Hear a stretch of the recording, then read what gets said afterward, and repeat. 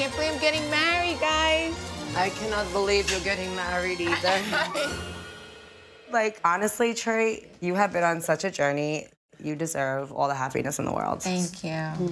Lucia and Priscilla, like, I consider them my best friends. I've known them over 10 years, and they both were always there for me, especially with my dad. You know, they're practically family. They really are. Do you remember? Right, when I met him? She's like, goo goo gaga, and I'm like, are you right? And then she's like, oh my God, I met a guy. She was like, oh my God, he's sending me Sade. I was like, Wait, listen, Angie just texted me. My dad loved her. You guys remember, right? Angie's been a family friend for years. She works at the hospital where my dad, you know, made his visits when he got sick. She became a dear friend to me, helping me care for my dad. She wrote, good morning, Tree.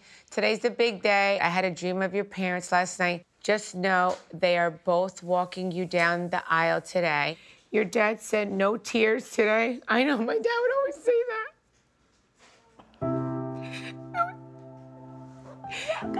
He's gonna hold your hand the whole time. They both love you so much and can't wait to dance with you tonight. Love you. I would have loved just to have my parents walking down the aisle with me. Waking up today, I said to my parents, I'm like, Ma, Papa, I know you're here. Be with me all day. You know, let's have an amazing day together. It's your wedding day, and they're here with you. I know they are. You're good, baby.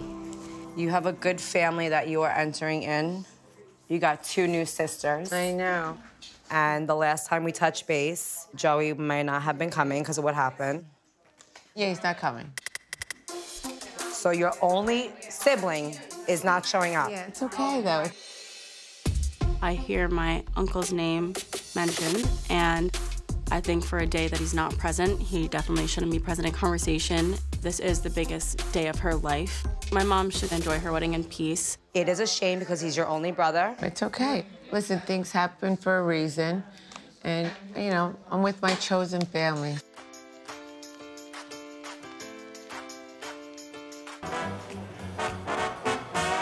hi, beautiful. You look beautiful. Wow. Green looks really nice. Okay. Yeah. This is a beautiful venue.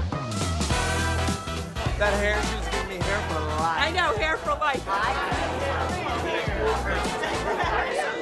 can't take it. I can't take it. It's a pleasure to meet you.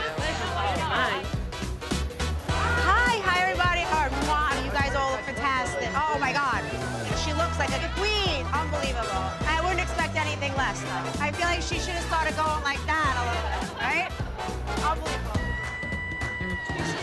She looked great. I wasn't so big on the hair. I thought, no, but I thought, what's going to come out? She's going to be like, boom. Oh, we're going to do ankles. Okay, ankles. That was beautiful, you guys. It was so beautiful. She looks so happy. She does. She looks gorgeous. Vanity Fair. Yeah, Vanity Fair. I like that. They really do look like they belong together. They belong Like together. they're a unit, I agree you with know? that. I agree. Louis was so emotional. Yeah. Well, Louis and Margaret. I think the only 2 people crying were me and Louis. She was like losing it.